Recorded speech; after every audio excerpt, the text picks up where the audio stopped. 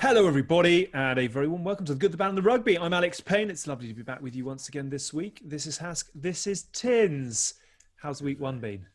It's been good actually. Can't complain. He's pretty good. The wee man. He loves his Umbro Lord's Work stash that I've already got him in. He's been great so far. Good. You've revealed the big trail, but we'll come back to that in a bit more detail in a moment. Hoff. Don't Haskell the Hoff. What's happening? Do you know what? Something fun happened, and I can't absolutely remember what it was now. So I'm just going to say business as usual. That's it, really. Something happened, and I can't remember what it happened. I got skip. That's been a big day. You got a skip? Yeah, I got a skip. Yeah. You having a clear out? Are you? What for? I just thought I needed a skip. I thought I'd reached that age where you need a skip. You're like qualified to have a skip. Are you digging something? Why have you got a skip? I went up in the loft and discovered a load of stuff, and it's a bit of old stuff I need to start clearing out, phasing out. How much stuff have you How got? big's your loft? How big's your loft? Wait, what? You didn't think I'd done all these media appearances, all these deals? That I live in a shed? I know I live in a thing. Is it a few skeletons up there as well? Wait. Super start to this week's show. That's right up there with some of the finest content we've produced. Right. Big announcement. I'm very excited about this. Tits and teeth, fellas. Chests out, please.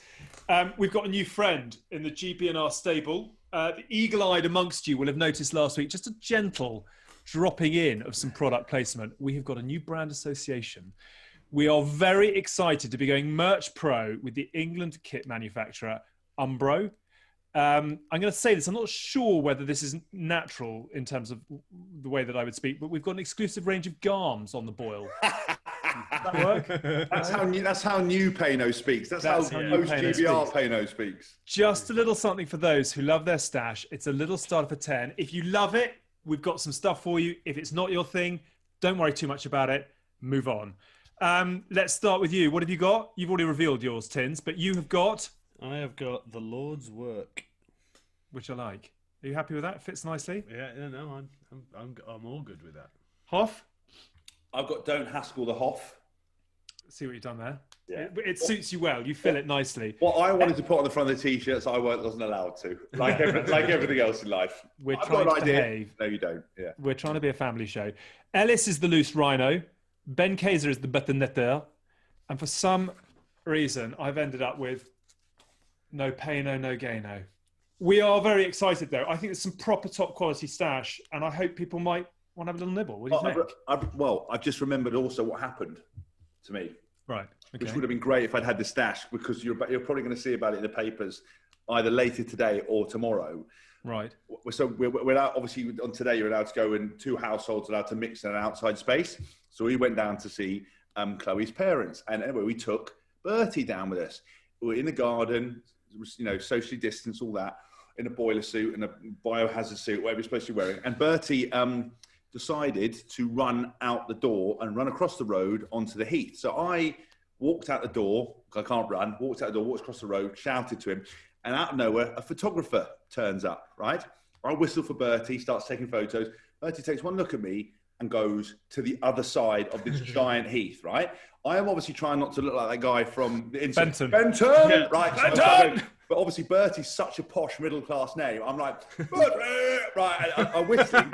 And he goes in the bushes, right? His pap's going, all right, James, you might take some. I was like, listen, mate, this is a bit, I'm under pressure here. Anyway, so he comes out of the bush, looks at me, and I go, come here. And he runs off into another field. I end up after running. I haven't run in 2 years, trying to keep it together, right? Running. And Chloe's taken the collar off him because she doesn't want him to be uncomfortable. I was like, it's a dog. It's a dog. He doesn't get uncomfortable. It's a dog. Anyway, runs to another field. He's in some sort of gang thing with these other dogs. I tried to grab him, and he runs off after me. The paparazzi's taking photos of me the whole time. I decided to pick Bertie up because I can't grab him. I've got him over my head. He's licking my head, covering me my stuff in mud. As I've got there, he's wriggled out. So I've half dropped him. The bloke's photographed me again. Right? I've managed to get a stick in my hand. I've got a stick. I'm mesmerised with a stick. He sat there for the stick. So it looks like I've staged it. It looks like I staged it. I then had to pick up Bertie like a handbag and just walk across him off the road and throw him into the garden. I'm covered in mud, saliva. That's my day. And that guy's going to sell it to the Daily Mail online. So that's going to be in the papers by the time this podcast comes out. But only if I'm wearing Don't Haskell the Hoff, he may have backed off. But anyway, so that's what happened, and it's going to be carnage. I'm not entirely sure that's what Umbro wanted in terms of the press release of the association between the good, the bad, and the rugby and England's kit manufacturer, but that's what they've got. And if they didn't know that's what they were signing up for, they do now.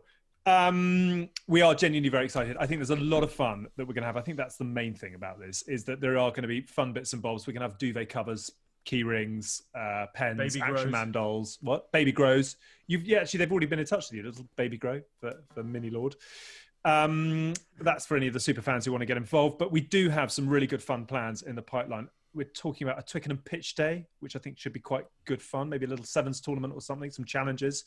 Apparently, we're going to be doing a fitness session with Bristol Bears. There are going to be football challenges at West Ham. I quite like the idea of the two of you having a penalty shootout at half-time at the Olympic Stadium. Yes, I'd love that. That would be really cool. Against the West Ham reserve keeper. What do you think? Well, I mean, I can't even cook a I'll be football. all over it. I mean, I could try, but it's going to be so embarrassing. But that's the one where you score because the keeper's laughing at you as you try to run in, and you'll end up scoring, and I'll smash it over the bar. I'll waddle it. I think that could be quite good fun. And then we're going to go and visit the AE Williams F1 team as well at some point. There is going to be a lot of fun. We've got competitions, invitations, collaborations, all sorts of things coming down the track. It's going to be a lot of fun. I hope you'll all get involved. In fact, to kick us off, I'm told we are launching a competition to win a range of the awesome T-shirts. Please head to the Good, the Bad and the Rugby Instagram page to find out how to enter at Good, Bad and Rugby. The merch has landed. Get involved. Lots more plans, fun and games to be had along the way. More details in due course. Any more? Should we get into the meat of it? I'm just going to jump off with one thing because we can. I was in touch by London Pride Sevens 2021. Yeah. So there is as we know, we are all about promoting all rugby, and there is a London Pride Sevens on the 5th of June this year. And I just wanted to give a big Good, the Bad, the Rugby shout out to them, and hope it all goes well, because we want to see as much inclusion in our sport as we possibly can. You've done extremely well. I just want to emphasise that's more the pride element rather than London Pride the beer. Yes, sorry. Yeah. That is. We are inclusive about drinking as well. But we include all types of ale, all types of people, anyone who loves rugby. Yeah. Get involved. Everyone's welcome. Good. Enough frivolity to the rugby. And on Friday night, Scotland beat France, which meant that Wales won the 2021 Six Nations. Congratulations. Chapeau to them. The man who masterminded a quite remarkable turnaround in the fortunes of Welsh rugby over the last year or so is a certain Wayne Pivac. And he has unbelievably agreed to join us this evening. Wayne Pivac, thank you for coming along. It is very nice to see you. How are you on a scale of 1 to 10? Yeah, a little bit tired actually. A couple of late nights, but certainly worth it in the end. Just very pleased that we're able to get across the line in a strange old way, but for the players, who'd put in so much hard work. Thank you for joining us, and thank you for bringing out arguably the most famous curtains in Wales. Would that be a fair assessment of the last 48 hours?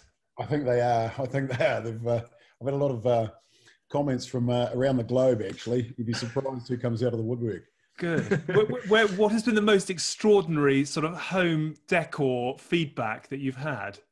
There's some T-shirts going around and been printed already in New Zealand to do with Wayne Pivac's curtains, but I'm not too sure. I think one of the sons might be involved there. I want to know, what was the rigging setup on the on the sponsor on the board behind you, the checkerboard behind you? Were you just sat on it and holding it up yourself? Was it down the back of the chair? Yeah, it was supposed to be 2 meters wide, you see, which would have blocked out the curtains perfectly. But it was made the same day, I think, that they dropped it off, and it was only 1 meter wide. The thing was tipping forward all the time, so I had to just prop it up against the chair, and so every time I moved, the thing was moving around. Everybody loves an iconic moment, and you win a trophy and you dream of the pot lift. I just wonder, again, sort of 1 to 10, how you will look back on the moment that you were crowned 2021 Six Nations champions. There was a lot going on at that moment. Yeah, well, you're sitting in your own lounge for a start without your teammates, your management or players, and you're watching another game of rugby on TV. It was surreal. I've never had that experience before. Obviously, that's what you have a Super Saturday for, isn't it? To sort out a winner. But so from that point of view, last week out in Paris, in a way, it was quite good because we had the disappointment of not winning a Grand Slam, and then to turn around and try to celebrate a championship would have been an interesting exercise in itself. But certainly having a week to sort of wait and see what was going to be the outcome, and then the way the game was played out on Friday night, it had us going right down to the wire pretty much. So, yeah, it was a long old wait, really. What were the emotions like on the Friday? I'm just trying to make, because you're completely out of your comfort zone. You can't do anything about it. Yeah, well, obviously our phones, text messaging was going around the group. The Six Nations group that we have. There's about 60 odd people on there, and I was going flat out. And you sort of ride every knock on, and we were cheering the Scottish, and I found myself just cheering at the TV whenever a play went Scotland's way, and. Certainly when they scored, you'd work out, okay, it's now 24 points differential, and they'd chalked off one try. And I think there was a massive moment where I just about had heart failure, and that was the yellow card just on half time, and then there was the line out 5 metres out. The French had a scored then. I think it would have been a long second half. Have you sent Gregor Townsend a bottle of wine yet? I sent him a message before the game. I can assure you of that, and there will be something going his way. Because there was a great couple of memes going around of sort of Alwyn Jones in a false moustache and a kilt.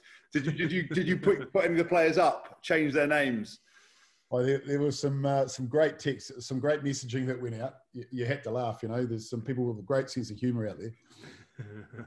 Have you managed to celebrate properly? I know it's been a roller coaster and there's been a hell of a lot going on, but in this curious world in which we all live, have you managed to raise a glass 2 or 3?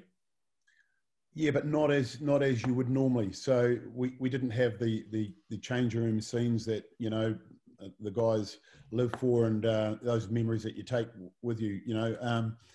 So it was done individually in homes, and texting and ringing each other up on the Friday night after the game, and messages of congratulations to the boys, which is a bit different. And then we got together and obviously had the actual medal ceremony in our training venue at the Vale here in Wales. And then we had a management get together after that. Players all have to go off. Some were playing club rugby. Obviously, the Exile boys couldn't come to the medal ceremony. So that was all a little bit different. But we haven't got together as a team, which is strange. So I think everyone's done their own thing, but certainly not together as a management and playing group together. You haven't had Alan Wynne-Jones doing the splits yet, no? No, I have seen the splits, but no, not for some time. What were the emotions like at the Vale? I mean, obviously there has to be satisfaction and great delight, but is there a lingering itch, I suppose, in some ways, or is it just job done? Look, I guess where we had been in terms of the first Six Nations that I was involved with, and then we had, obviously that was interrupted, with COVID and the lockdown. So that was a strange old set of circumstances in itself. And we didn't come out of lockdown very well as a group. We certainly didn't have the hard rugby in Wales in the club sense that you had for some of the English clubs and Irish clubs and French who are in the latter stages of Europe, and going from that to test match rugby is obviously a lot better than what we had, which was some derby matches where the coaches were rotating players, and some of our guys came in with sort of 60, 80 minutes under their belt. And if you look at the English boys with the Saracens boys coming out with no rugby, I feel for those guys. I can see what's going on there because we went through it in the autumn. If you're not match fit, match hardened, it makes it difficult. So we had that period through the autumns, but to come out the other side of that, and then to perform the way we did, it was very satisfying. The players obviously worked really, really hard, and they've bought into everything we've done. So just pleasing for the whole group to come out with a result. It was still a little bit annoying that we didn't get that Grand Slam because we desperately wanted that, and as you boys know, they don't come along every day of the week. So that was a bit frustrating. What has the emotional roller coaster been like for you personally? Obviously, that we've talked about this enough on our show about how one week you can be brilliant, the next week everyone, and Haskell say everyone needs to be fired, they need to get rid of everyone, and you've gone from what people have said under pressure in your position to then turning it fully around to completely the other side, you're the best thing since sliced bread. And how has that been personally as an emotional roller coaster, and how have you dealt with that? Yeah, well, I certainly expected the roller coaster. I mean, the history of the Welsh coaches suggests that, and throughout the interview process, it was one of the main topics. In the last interview was around, if you're successful, how you're going to handle the Welsh public and how you're going to handle that roller coaster, because it's very much a goldfish bowl, and rugby is the #1 sport in Wales, and it's a small country, so you can't really hide. For me personally, it was making sure that once I got the role that the board signed off the plan that we put through to the World Cup, how we were going to navigate our way through. And we were updating the board all the time. And when the decision was made by World Rugby in terms of the world rankings, or the rankings, how they'd set up, the top 4 sides for the 2023 World Cup, once we knew that we were ranked 4th, we felt that we had a free shot in the autumns. So we looked, obviously we've got a ranking system like everybody does, and we've got a few holes, and so it was making sure that we used that wisely. And for us, it was about giving guys an opportunity for us to learn about them and for them to see if they could play at this level, and go away and take away their work-ons. So we felt that we were running a risk, and obviously results, it may cause a few results that we wouldn't have ordinarily wanted, but we sacrificed that to make sure that we built depth, and you could see in the Six Nations with the selection we went with, and we're a lot more consistent in our selections, which helped things like your line out and your set plays. And so really we were the author of our own misfortune in the autumns, but it was signed off by the board, and it's what we wanted to do. And so we were never in jeopardy as far as our coaching positions were with our board. And so that was the first thing. So when you know that you can go on and do these things, you understand it's the public are going to always want results in Wales. So you just got to live with that and grin and bear it. But, I got a background of coming from the police in New Zealand, and, I've dealt with a lot worse things and a bit of abuse. I was going to say this. Was it the darkest period, or was it didn't even touch the sides? Because from the outside, having spoken to Eddie and seeing what's where you were, he is now. Was it the hardest thing you've been through? No, not for me. Not a long shot. As I say, it's how you construct your contracts and how you communicate with people, and having a chairman and a CEO that you can talk to on a regular basis, and you're on the same page. You got to remember those people are part of signing off the plans, because everything we do costs money, and we've got to get approval on a lot of things. So first thing you got to do is make sure that those boys are across everything we're doing, and they sign off on it. So that gives you a little bit of assurance, but things can change. But as I say, we involve those guys in most things we're doing, so they feel part of it. There wasn't a point where you thought, I'm going to chuck this in, I don't need this drama. No, because you just look at your bank balance each month, and you get... At least you're honest. Yeah. And Haskell can definitely associate with that. Yeah, that's what my approach to life. It's good to be a fellow Kiwi, because if you listen to any Kiwis, it's all about the love of the game. We're all very humble, but you've come in straight, and I like that. You're on team on board. No use beating around the bushes here. No, look, it's look, you wake up every morning, and as a professional player, you guys will be exactly the same. You feel privileged to do what you do, and to get paid to do your sport, it's something special. The coaches are no different. We're just old players, and look, to be still involved in the game now at my age and getting paid a good salary, it's you take the highs and the lows, and you just got to enjoy the highs while they're there. I really want to come on to your career in the police force. And I'm just fascinated by what you said about part of the interview process. It sounds almost like they tested the thickness of your hide, as it were. I mean, when you're talking about how you're going to handle it if it goes wrong, is that as much a two-way conversation as them asking you how you're going to kind of cope in those circumstances?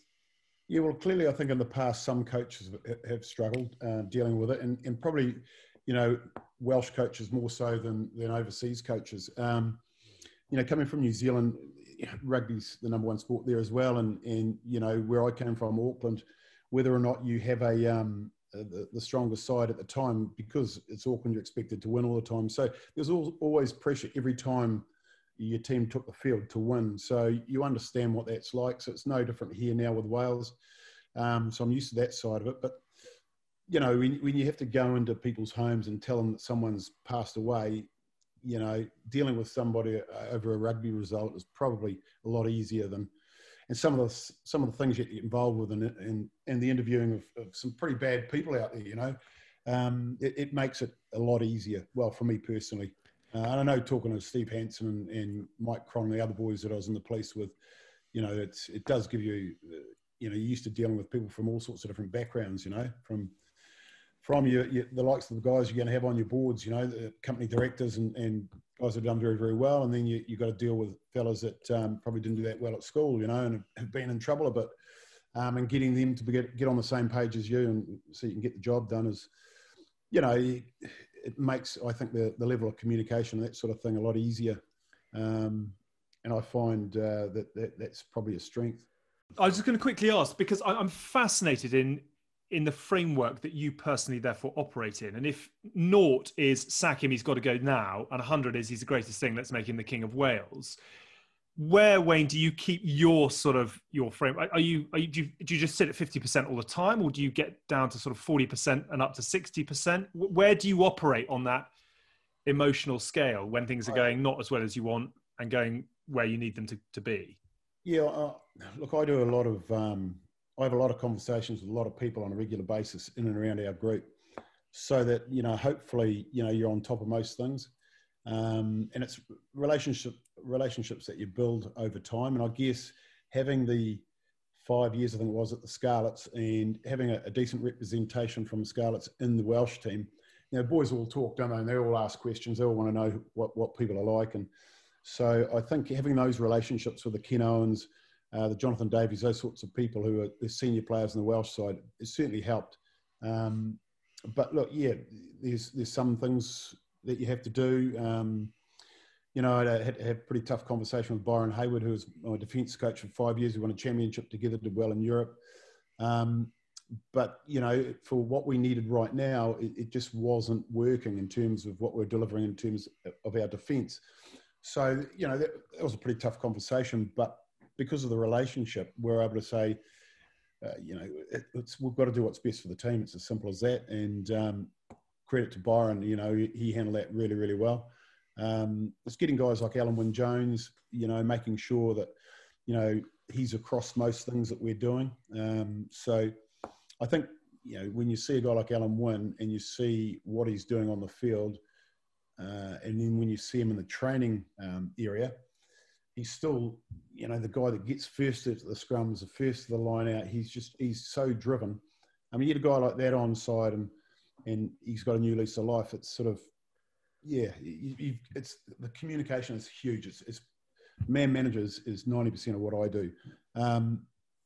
So yeah, you can go from sort of one speed to the next quite quickly, from having a tough conversation with a fellow coach to, you know, picking a 19-year-old. When you've obviously got a great communication with the CEO and the board above you, when you take on a job like Welsh Rugby and everyone throws out legacy of you know, Gatland and what's gone before you, when you're taking over from that legacy of someone who's been there for 8-10 years, did you always know it was going to be tough because you are having to completely shift mindsets from how your philosophies that separate from Gatland, say? Did you know that was going to be tough, and was that part of the process of you going through it with the board about where you're going and how you're going to get there? Yeah, and I had to make sure they all understood that Warren had done a fantastic job. Obviously, won a lot of Grand Slams, championships, but I felt that what hadn't been done by that regime was do well on a consistent basis against Southern Hemisphere sides. And to win a World Cup, you've got to be able to, at some stage in the tournament, knock over a pretty good Southern Hemisphere side or two, as well as, you know, deal with our Northern Hemisphere neighbours. So, you know, it was how do we do that? And I think it's probably proven that you've got to score some points in the modern game, as well as defend really, really well. So what we wanted to do was just add to what was already a very good team. But as it was with the Scarlets, it took 2 or 3 seasons before we really nailed our attack. It takes a while if you've played a certain way for a long period of time, and you've got to improve skill sets. And so, yeah, it was getting the messaging across and making sure everybody understood what we were trying to do and achieve, and buy into it. So for me, it's about, Warren had left a great legacy, but it was being focused on how can we add to what he's done to try and win a World Cup. And it's as simple as that, really. So for us, it was, we've got to score more tries. We've got to be more creative in terms of what we do with the ball. And that's what we've done behind the scenes. And I think we started to see that in the latter part of the competition. I can already see the Western Mail writing the headline, "We're going to win the World Cup." So I hope you're all right with the pressure that's going to come. Sorry, Hask. No, I was going to say, obviously, when you're top of the tree and you're prioritising kind of, the mental state of the team and getting the messages across and putting the kind of your standard down and winning people over, it can be quite lonely as well up there. Do you have people that you turn to and communicate? Anyone that you really bounce ideas off? Because, when you're dictating everything, sometimes it's nice to turn to someone without a bit of judgment and go, Jesus, this isn't, whatever, this is going well, this isn't going well, what do I do? Do you have anyone like that? Yeah, we're very lucky, or I'm very lucky in that you'll notice that the team I've put around me in terms of, team manager nugget, Martin Williams, 100 tests. You got Gethin Jenkins, Mellon there with 129 tests, whatever it is, Stephen Jones, 104, British Lions. So, that they have a lot of interesting information when it comes to, the psyche of some of these boys and what they're going through. Because you've got to remember, I haven't played Test match rugby, so for me, those guys have been invaluable. And one which I've got to mention is Neil Jenkins, who's obviously been part of both regimes now. And we looked at Alan Wynne coming back, no club rugby, Ken Owens, maybe one game. Half a game or something. Josh Navidi, no rugby. Liam Williams, very little rugby. Jonathan Davies, very little rugby. But, the experiences Jenks has had with those guys over a number of years is that quality world-class players sometimes can get back with a few training runs and so long as they're hitting certain numbers. And they know their bodies better than anyone. So, again, that was reassuring. And then it's just, I have a lot of individual conversations with players, and I think they've enjoyed the fact that there's a lot of communication, and that's probably, if anything, maybe I communicate too much sometimes. It's something that I've got to keep in check. You mentioned about the you having not played Test rugby. Does it feel a bit like for you when they pick presidents who haven't served in like the armed forces and people look down their nose at it? Do you think it's something you have to worry about? Do you find you're judged a bit more on that, or does it not matter? I'm interested because I'd never thought of it like that, because you're either a good coach or you're not. But for some of these old heads, people get a bit funny about that kind of thing. Yeah, look, I think you've got to prove yourself. I think, when you come into any new environment, there are always going to be one or two that are going to test you out. But I think, I did a lot of work prior to coming into the first camp meetings, Alan Wynne, having coffees and sitting down and explaining the way we wanted to play the game and trying to get them excited about and getting a new lease of life. And I think the work, the mileage that went in early on with individuals, and then when they come together as a group and start chatting.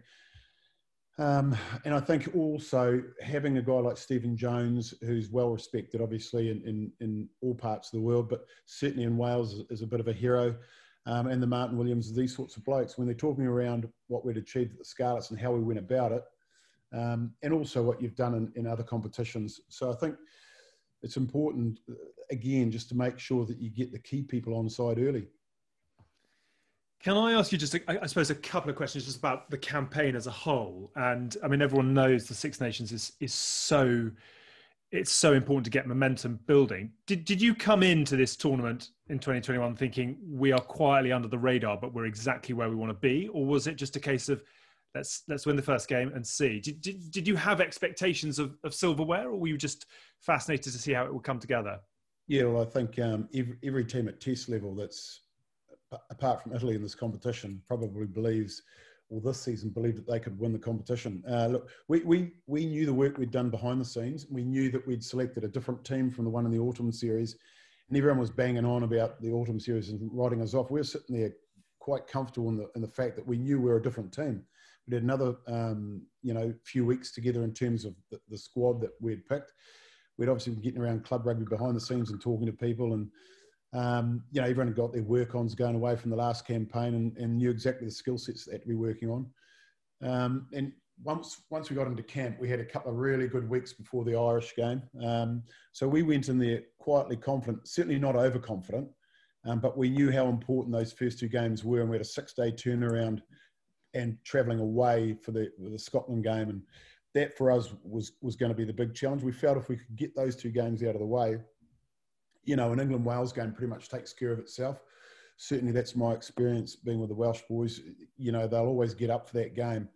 And so we had a week off too to prepare for that one. So that was always going to be the big one. If we could get through that, then it was just going to come down to France. So we had some luck, obviously, at the start of the competition, but we felt in both games we were in a reasonable space when those red cards came. And as you've seen in this competition, you lose a red card doesn't mean to say you lose a guy to a red card doesn't mean to say you lose the match necessarily. Did you really notice a difference with the England week? I'm always interested because we talked about it before, and I think Warren Gatton talked about it, Sean Edwards talked about it before, that if Wales were to beat England, obviously you guys were in a much better position than we were. All is kind of forgiven. Did you actually notice like a tangible thing of like, boy, suddenly just a couple of inches taller, training slightly more aggressive? Did you notice that, or is it all a bit of just rhetoric? No. It takes another level. It goes up another notch. Believe you me.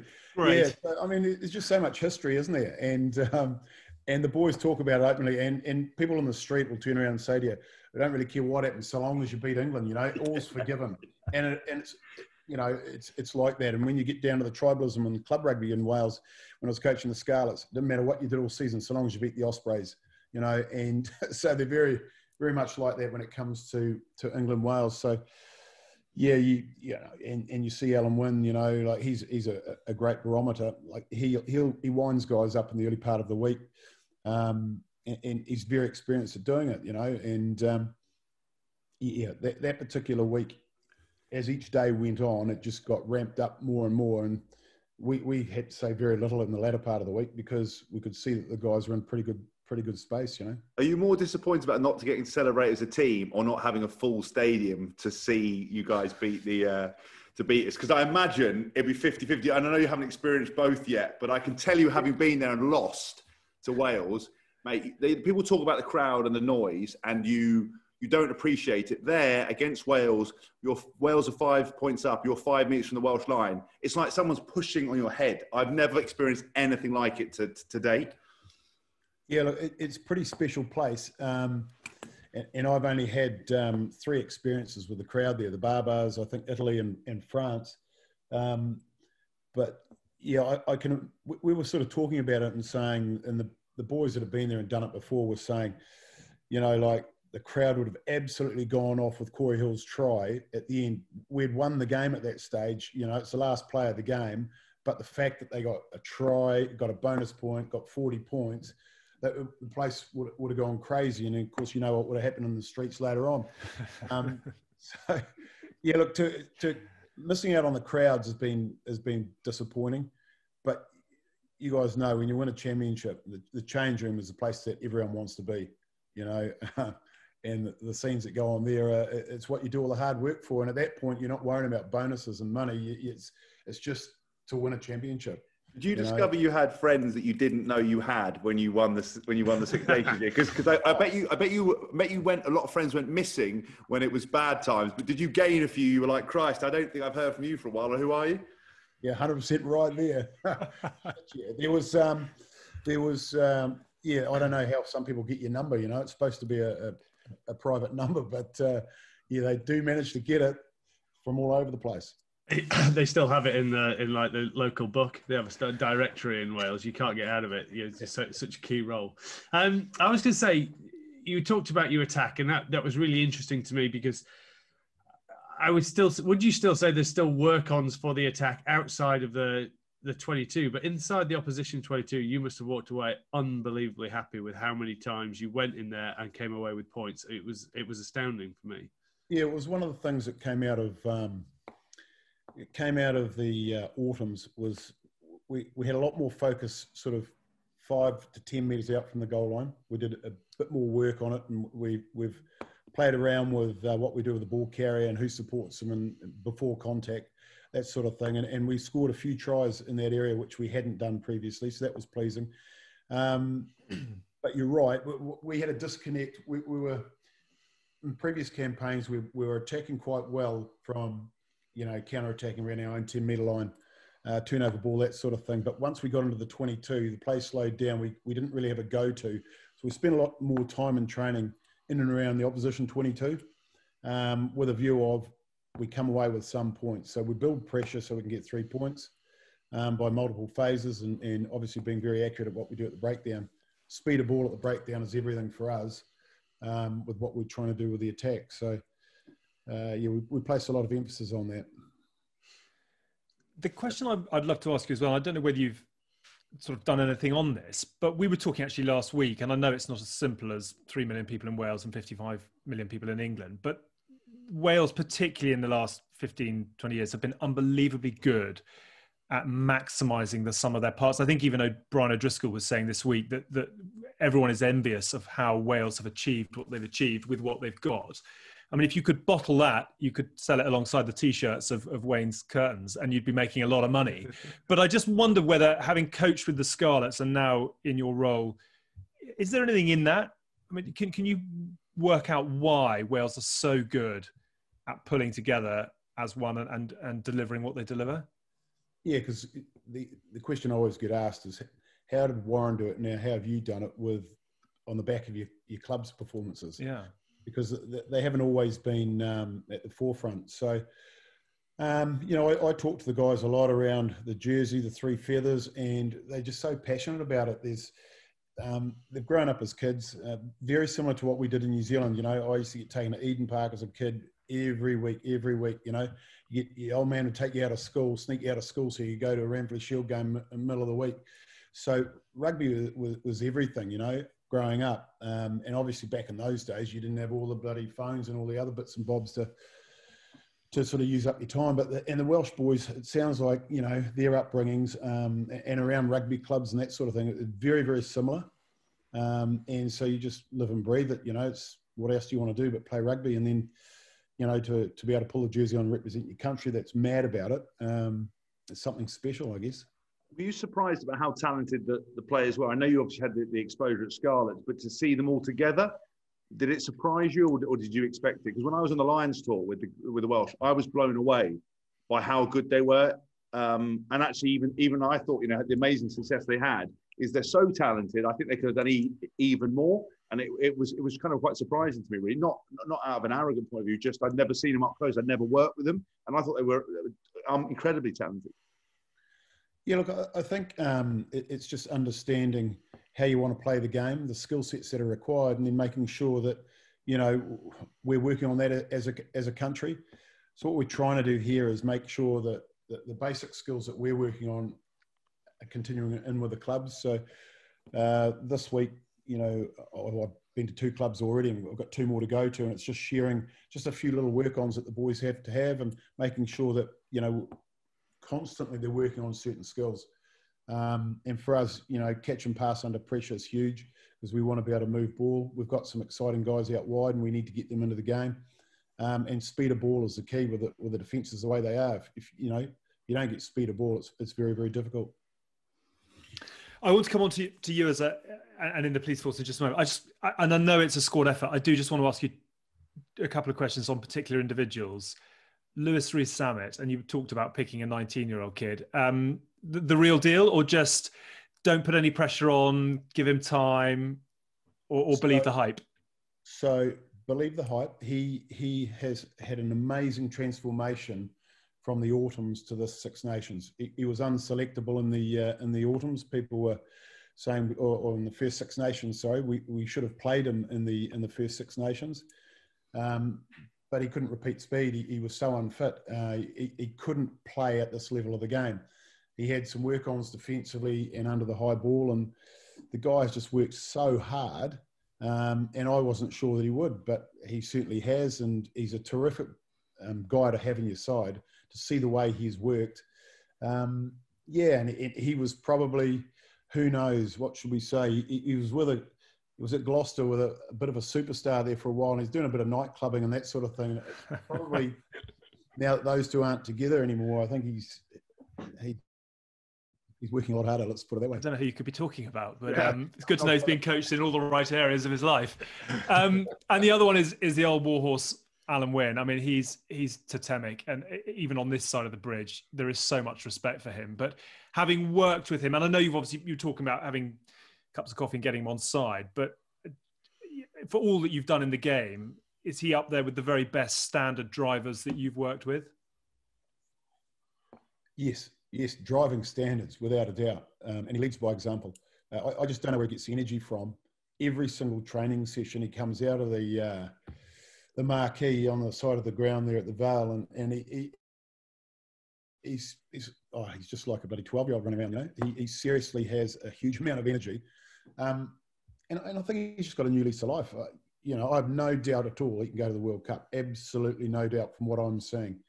Unless he goes off a cliff. And I know, you know, it happens to everybody at some stage, the art of pace, what have you. But at the moment, he's showing no signs. I think the challenge for us and the challenge for his club is to make sure that he doesn't get overused. You know, he's having that 8 weeks off was probably a saviour for him. And to come straight in off the back of no club rugby and play the way he did, I think you can see that he's still got a lot of value for our side. Were you surprised about how quickly he adapted to a new style of play? Because I remember seeing the stats, obviously, from I think it was the first Six Nations, obviously most passes, most everything, and most offloads. And to see Alan Wynne-Jones, who is like, you know, an incredible player, but to see him going through tackle, out the back door, offloading, and that, you know, he had that in his locker in the past, but not to the same thing. You know, they say old dog, new tricks. Are you surprised at how well he's adapted as well as setting the standards? No, well, I was looking at how he was getting used before, and you know, Al's, you know, he was, a lot of the ball was slow ball, and he's a big guy, and he's taking the ball, getting two defenders on him at the same time, and you know, he's getting bashed around. And we thought, if we're going to get him through the World Cup, and the way we want to play the game, and our sort of setup and attack from counter attacks and that sort of thing, we can position the boys where we want them, and it's an economical style, and that we're not all going following the ball, and so we felt that with his skill set, we could put him in a wider channel and in certain parts of the game. So he really enjoyed that challenge, and he was really up for it. And at trainings, he's doing a lot of work on his offloading. And you saw, I think it was against Ireland in the first Six Nations over in Ireland. He got the ball away, and we scored a try. So, you know, he's looking forward to more of that, I think. Line skipper? Well, why not? Why not? That'll be Warren's call. Warren with the Welshman as a captain, probably be odds on. I'm not sure. Well, it's not going to be an English bloke, is it? Certainly isn't going to be you, Hask. We can all agree with that. Well, I was thinking if I'd had Wayne coaching me, I might still be playing, because Alan Jones looking younger, and I can't walk. I don't really know what the magic is. If there's something you're giving them, or a little bit of magic, Wayne, send it down my way, mate. I think there's an addition there for you, Hask, in terms of joining Nugget as the chief fun police. No, you know, I think Wales are going really quite well without getting Haskell anywhere near. We could derail. We could derail this. We could derail the inside out. Wayne, can I come on to you? And I reread just one of the best articles ever written by Graham Simmons, who was my mentor at Sky and just the most fabulous journalist. And I know that you spent a bit of time with him back in the Scarlets days. I just want to reread you one of his quotes that you gave him. "Oh, you can smell a crook. I've been off the force for years, and I was still driving around Auckland thinking, hey, there's something going on over there. Even now, I can walk into a bar or a club and scan the room in 5 seconds and tell you where the trouble's going to start." When you talk about smelling crooks, I know Hask is extremely pleased we're on a Zoom tonight, because there's a definite odour around him. It's a brilliant quote, though. When you look back now at your career in the sort of police force, does it feel like yesterday? I ask this a lot. Does it feel like yesterday, or does the cop still live strong in you? Well, dealing with rugby team is like it's like the old job a lot of the time, to be honest. You know, like, especially on a Tuesday, the boys avoid me like the plague, you know, because generally you're going to name the squad on a Tuesday. No one wants to get that eye contact or that little come over and have a little conversation, you know. Your collar felt. Has talks about that all the time. Avoid the coaches; they can't drop you. In the old job, I had a few years, and quite often I'd be in jeans and a t-shirt and that sort of thing, and so it wasn't sort of just driving around in a marked police car in a uniform. So because you were criminal investigation unit, is that right? Yeah, so we would sometimes be in uniform, sometimes depending on what we were trying to solve, or it could be anything from a homicide to a robbery to a rape, whatever. And so there was a lot of serious crime, and so you had a little bit of latitude, to be quite honest. So you had to think outside the box. And so the boys when they think they can get away with something, generally speaking, we've done it or been there or seen it. So it does help from time to time, and a bit of a laugh with it too, because there's some pretty funny stories over the years. Remind me not to invite you to any of my team socials. How much of those days do you bring forward to the coaching? Because you said you're basically a people person. It's all about managing relationship. Is that all built on what you used to do in the police force? I think you have to elicit information from people who don't want to give it to you, and there's a skill in that in terms of interviewing. And really, it's what I've found over the years. It's building trust with people, and rugby players are no different. If I don't have a relationship with them, there's no trust there. Sometimes it's pretty hard to get on the same page. I just think that it's really helped me, and I know when I look at Shag, Steve Hansen, Mike Cron, guys like that, and there's plenty of other guys that in the police in New Zealand that have gone on and done some pretty good things in rugby. I think it does definitely help. Was Hansen your assistant in the police? Say again? Was Steve Hansen your assistant in the police? Yeah, so I had a serious knee injury and stopped playing at about 27, 28, and so I got straight into coaching. And I was coaching the New Zealand police team, and Steve came on board as an assistant, and Mike Cron was the other selector. So it was the three of us. It's gone all right since then. I thought he might have been your assistant, as in the two of you were in a car. I was suddenly seeing sort of like massive sideburns and flares and leaping over fences. But that wasn't the reality. No, Steve wouldn't be leaping over too many fences. Going route one. Would you be who was good cop, bad cop? That's what I was wondering. If you even fit anyone's heads to open doors and stuff like that. We can't tell too many stories, can we? not if you want to keep your job anymore. Well, actually, you know what? You've won a Six Nations, so you can do what you want. You're safe now. You're safe. Window. Amazing. But I can't imagine your bank manager's missing it. But do you miss those days? I mean, was it as exciting as it sort of sounds? Yeah, look, it was a different era. I wouldn't do that job anymore, certainly. I think we got out when we did, because the rules started to change. There was cameras going everywhere. And, back in the day, it was the law of the jungle, really. And it was a different style of policing. But there were less people in prisons and more people behaved themselves. Yeah.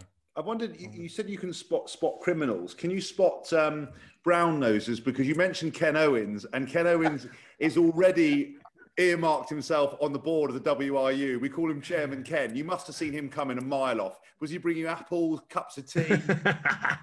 Well, I made Ken captain, didn't I, of the Scarlets first week I got there. So, no, Ken's he's a fantastic bloke, the sheriff.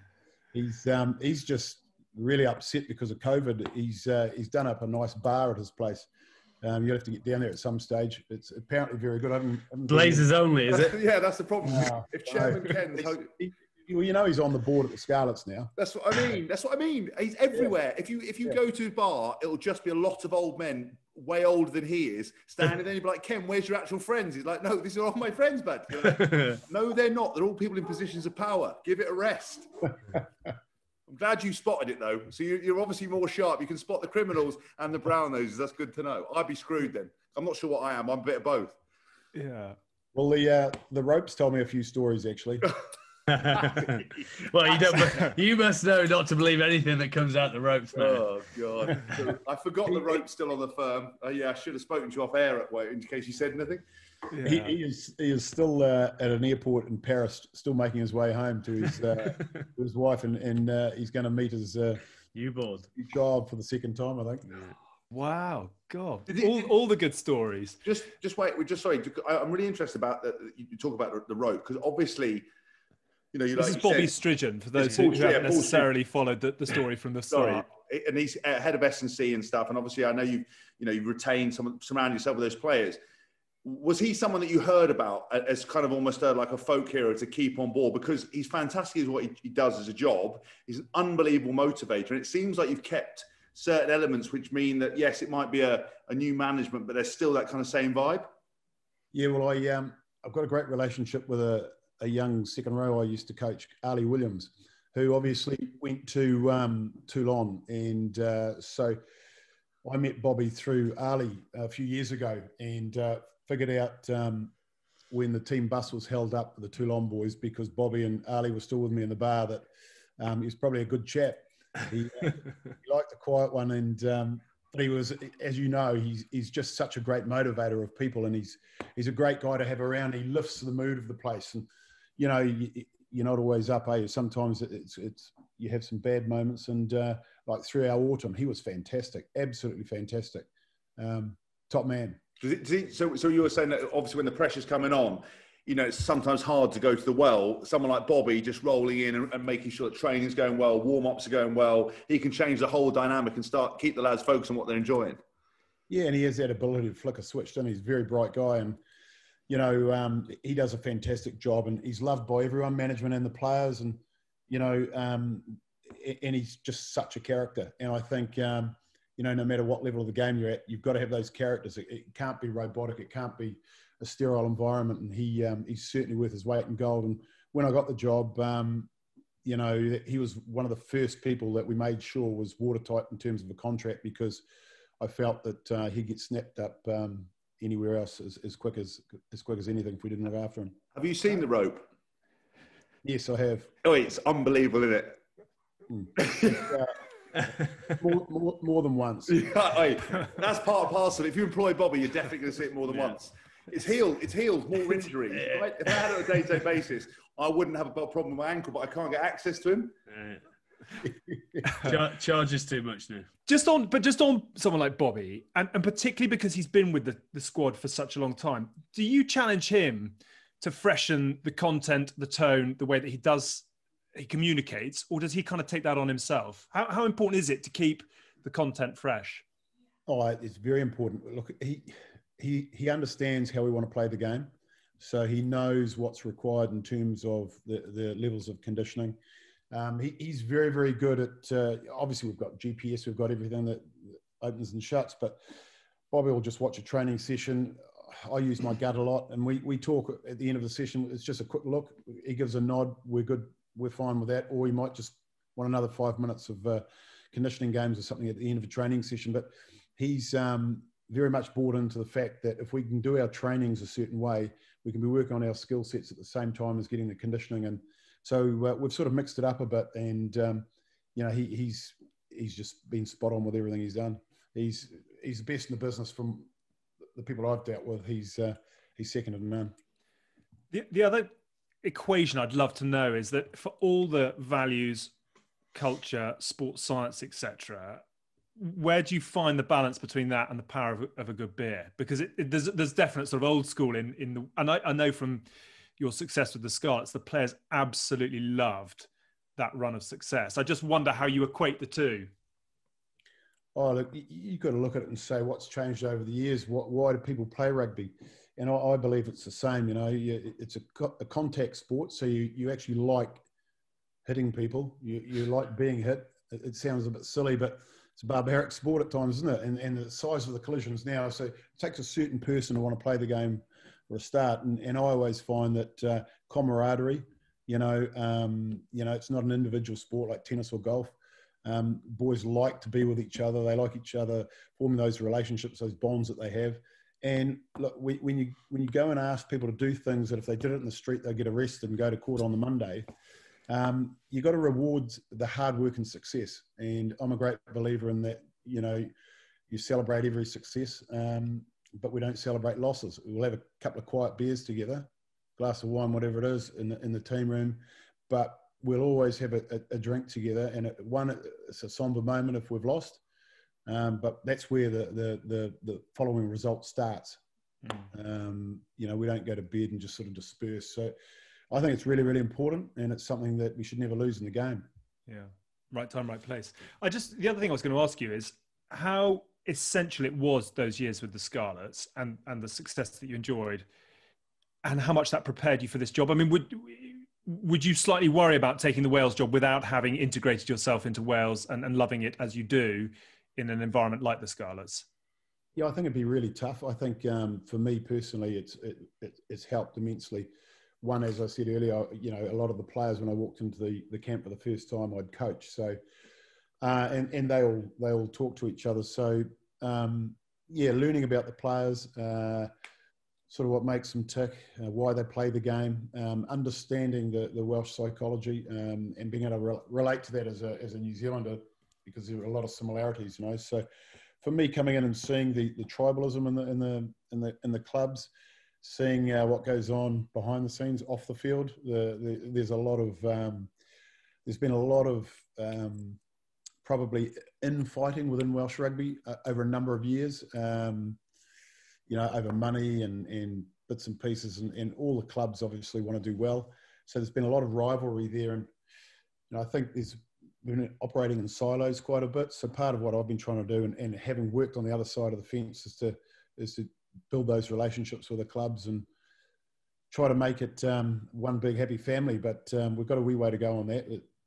You know, at the moment we've won a Six Nations, but we're nowhere near where we need to be consistent week in and week out at the top level. And I think we know that. So it's a work in progress. Definitely a work in progress. Have you found, because one of the things we talked about on last week's show about Eddie, and Alex asked the exact question about why Wales have been able to have some success with the less numbers. And I said one of the things that I find, especially in the UK, is not joined up thinking behind the clubs, and that sometimes England would dictate or say, look, we'd like the players to do this stuff. They'd come to the clubs, and the club S&C was going, you're not going to do this. The club coaches would say, you're not going to do this. Is that the kind of thing you're talking about in terms of, you know, trying to manage the players better, try to build those relationships, try to get some central themes of play across, try to make sure that when you leave the Wales squad, you know, with all due respect to the regions, there isn't a huge dip in kind of intensity, because the fact is that international level is different from the Premiership, is different to, you know, the sort Pro of 14. Yeah, Pro 14 even. We have to help Hask with the rugby itself. Yeah, you know, that was one of the big learnings, was how we came out of COVID lockdown, how that impacted on the performances in the autumn. And then we looked at our numbers coming into camp in this campaign, and they were a lot better. You know, the clubs, we've sat down, Bobby's gone through with the other S&C boys, and I met with the coaches, and it's really making sure that we're all on the same page, as you say. And if we do that, it's going to help us immensely. It'd be nothing worse than having 4 different styles of play, you know, 4 different lots of standards, I guess, in terms of S&C. So sharing all that information can only help us. And hopefully, well, we've got pretty much new coaches now in all the clubs, so they're all pretty keen to do well. And so they've all been pretty receptive to conversations. Do you look at someone like Eddie Jones, obviously managing England, or Galtier in France, and obviously see the battles that sometimes go on with the union, and would you see for either of them it benefiting it being the other way, or is it just something that they need to get on with? Because there is always questions about, should England go central contract, should France go centrally contracted? What's your opinions on it? Have you ever worked from the other way around? Well, yeah, just look at we know what goes on in Ireland and you know, New Zealand. Years ago, there'd be no sharing of information at all. Everyone just kept them themselves, and it was all about getting your own results, and it was dog eat dog, really. But a number of decades ago, and this is where we're in catch-up mode in Wales, they were doing stuff decades ago that we're trying to implement now. So we are trying to catch up, and sharing of information and working together sounds really, really simple, but, you know, it doesn't always happen. So, you know, it will take time, but what we're trying to do is just pool our resources. One thing we do have, which is really, really helpful, is our geography. We're so close. I can be in a meeting in any of the clubs within 50 minutes, you know. So that is a big help. You can get guys together, little mini groups and that sort of thing. So the geography helps us. Centralised contracts, I mean, it's something that's been discussed here. At the moment, it's probably the area that we need to really sort out going forward. But obviously this pandemic has thrown everything into chaos financially for the clubs, so and for the union. So it's going to be interesting to see how we sort of come out of it in the next 12 to 24 months. Is there anything that, since you took over, obviously with the experience of Scarlets, that you just did not expect to be involved? Like I don't know, it's an odd tradition or something weird that you were like, oh my God, I can't believe this is happening. Because I think the Scarlets boys probably bring some of that back from the international camp. So, you know, singing of songs, that sort of thing, little traditions when you come into the team for the first time. You know, those things are important, and they certainly love that side of it. Unfortunately for me, I can't sing like the bloody Welsh boys can. Most of them are fantastic singers, you know. But yeah, those sorts of traditions and that probably go from one to the other. Did you have to go to the front of the bus and sing? No. I didn't think, who bottled that? Ken again. You know, that's why you've named all those players. We'd have forced everyone. I don't think Eddie's actually sung, probably because maybe the head coach is exempt. Who would sing for your life in that Welsh squad? If someone needed to nail an audition for you to survive, who would you put your money on in that Welsh squad? Oh, it's a tough one because generally they all jump in, and so they're all singing together. You know, you just get a band. Yeah, well, no, they're all, a lot of them are pretty good. You know, I'm just trying to think who the most confident person, and he wouldn't be the best singer, but he'd tell you that he is Rob Evans. Yes. So he doesn't lack in confidence, and yeah, he'd give anything a go. Right. Can you mime Sospen Fach or Oes Scarvaretto or not? Lip syncing is what you've got to do, you know. Yeah, exactly. Just mumble and look confident.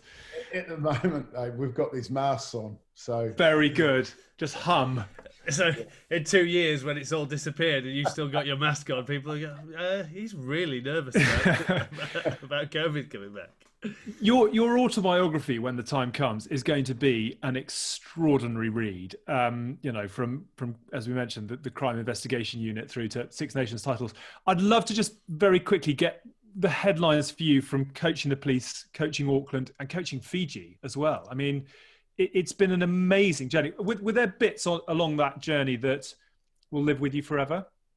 Well, yeah, they're all different, but they sort of all help you along the way. And coaching Fiji was, wow, it was frustrating at times, but it was so challenging. You've probably all played with one or two Fijian boys, but when you've got a tour party of 36 players and Fijian management, and you ban Carver, it really does test them, you know.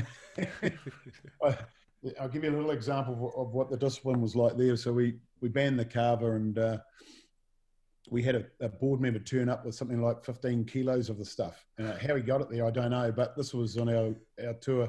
We played Wales, I think Portugal and Italy in about 2005, I think it was.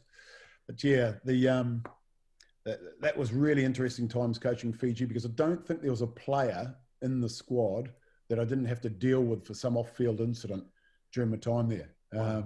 It was really, really interesting. But what great guys, you know. And you know, did you have Rupeni at one? Did you have Rupeni at one stage? Yeah. Wow, probably. Did anyone ever have Rupeni? Yeah. Honestly, when he first started and came on the scene, before the fame and all the money and all the alcohol and whatever else he enjoyed doing, he came onto the scene playing for Northland in New Zealand, and the Blues signed him up. And there was a pre-season game where Wendell Saylor had just transferred from rugby league to rugby. So everybody came over to North Harbour Stadium. It was a pre-season game, the Reds against the Blues. And they all came to see Wendell Saylor. And he was marking this little Fijian boy from Northland called Rupeni Thao.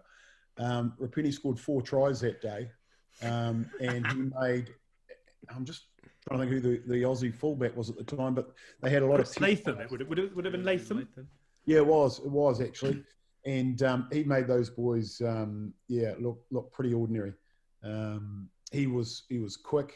He could go around you, go inside you. He had everything. But it was just a shame. If he was in any other country, eligible for any other country, he'd be a global superstar. Yeah. He would probably have been the best player on the planet in his day. Did you ever, with the off-field incidents, do you ever forget yourself and go back to the old days, start getting the yellow pages out and stuff like tying into accounts,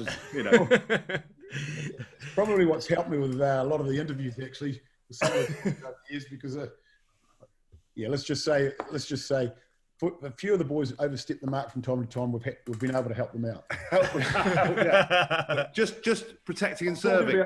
I'm talking about amateur club days, obviously, in New Zealand now. Yeah, very good. Yeah. Dorian West used to always tell some great stories about things he used to do as a copper when people overstepped the market without having to take them and give them the full lecture down the station. There was things they could do just to let them know very quickly. Yeah. Just a knowing nod, but nothing said. Oh. Listen, Wayne, this has been really very good of you to join us and be absolutely brilliant. I'm conscious of your time. What's on the to-do list now? A little bit, hopefully, a bit more celebration, but what else is there to get done in the next few days, weeks, months? We've got coaches reviews to get through to see if we hold our jobs. We've got clauses in the contract sort of midway through to a World Cup, and so we'll be dealing with that probably this week. I think we've got some meetings tomorrow, and then there's some player contracts to get tidied up. We've got a fantastic person in Julie Patterson who's done 30 years at the Union. She's head of rugby operations, so we're just trying to tidy up a lot of loose ends before she goes. And we've got a rugby high performance manager to put in place. So those are the sorts of things between now and summer tour. Great. Neither of you two are putting your CVs in for that, by the way. We're going to keep those well and truly out of the intro. Congratulations. Many, many, many congratulations. It's been a brilliant story. We love stories that sort of a comeback variety. And from October, November to where you are now, it's brilliant to see. So thank you again for joining us. We wish you all the very best.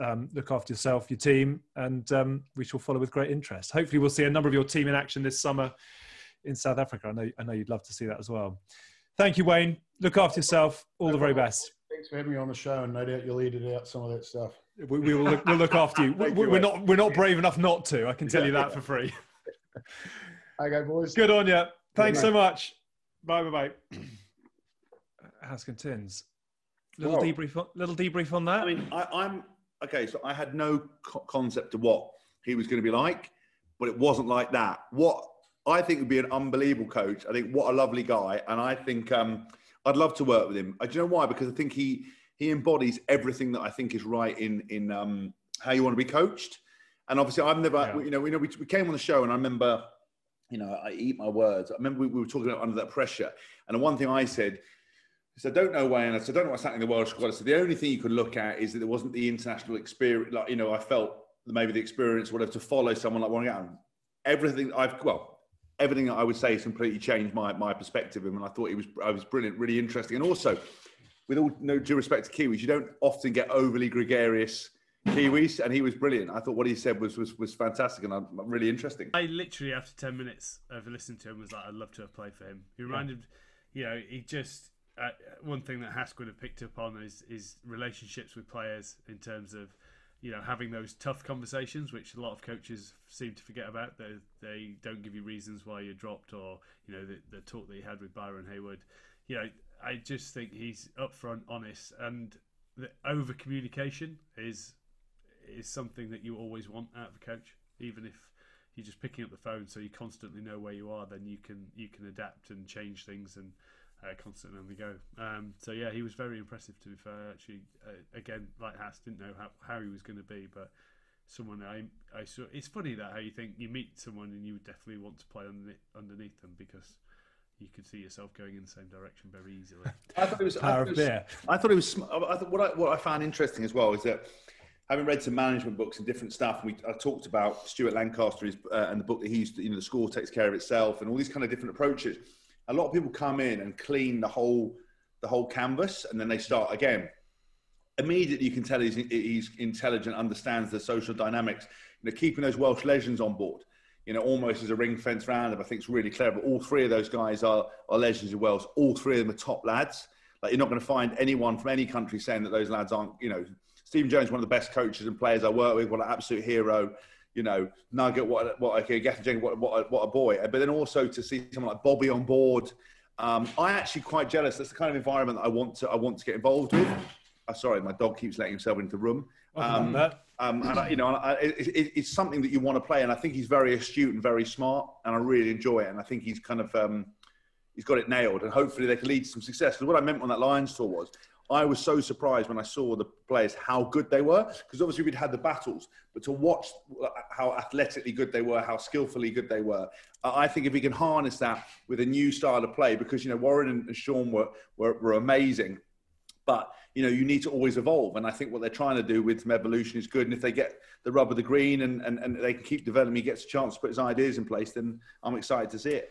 It's funny how he obviously talked about what New Zealand were and how Wales are sort of 20 years behind it, and how they just share information. So everyone sort of plays the same way. And that's why is that why New Zealand stay on top? Because they're just, everyone's come through the same environment, playing the same way. So you're just pushing on the edges of, or the boundaries of what you've been doing for 20 years.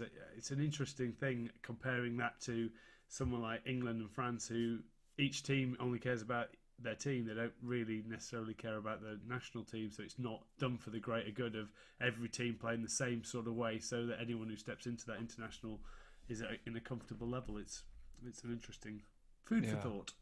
I was just going to pick up on the thing you both saying about how much you'd love to play for him, because I did the Pro, I think it was a Pro 12 when they won it in 2017, I think it was.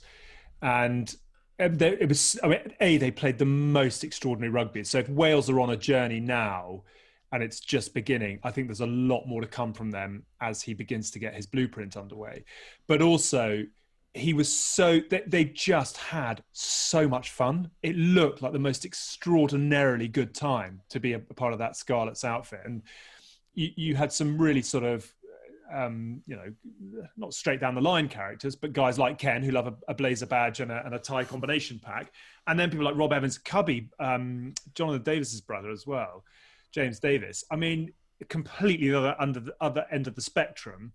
And all of them it just looked an absolute riot. And it's really, there's something very romantic about when a riot turns successful, if you know what I mean. And I'm really pleased for him that he's come through and has quite obviously enjoyed and celebrated a Six Nations title. Good on him. I think it was, you know, pretty interesting as well to hear. I know, you know, you're never going to talk up the pressure, but I can imagine from what I've seen, and when we stayed up in Wales and played the game, and you see the media and the exposure, you know, the intensity is kind of like almost like not a diluted, but almost a sort of stronger strength than what we get in. I know the UK press is by far and away, and this kind of the England job is by far and away get hammered more. But with that intensity, that distilled intensity, where, you know, rugby is your national sport essentially.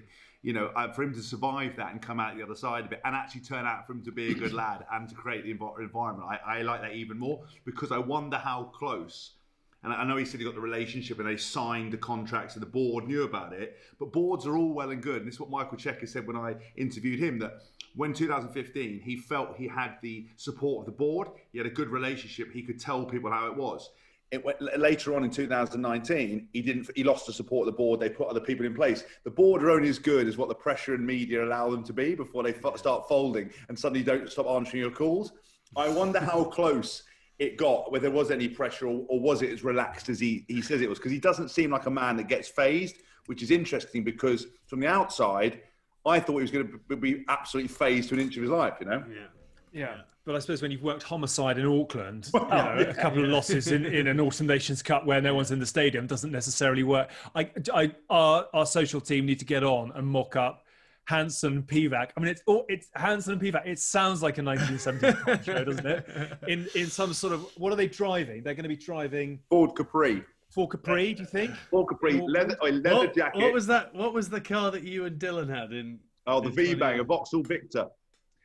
Yeah, like a That boxing would work. picture. I want a Mustang. I want something. There needs to be a little bit of attitude there, but then I want them rolling across the bonnet. I want big There's sideburns. no Mustangs in New No, Zealand. that's what I mean. You've You've got got a to larder. reflect. You've got to reflect A what's over larder. there. Okay, so basically, Hansen and Pivac in a larder, bad cop and bad cop, they're just rolling round. Pivac with a little roll up on the side of his corner.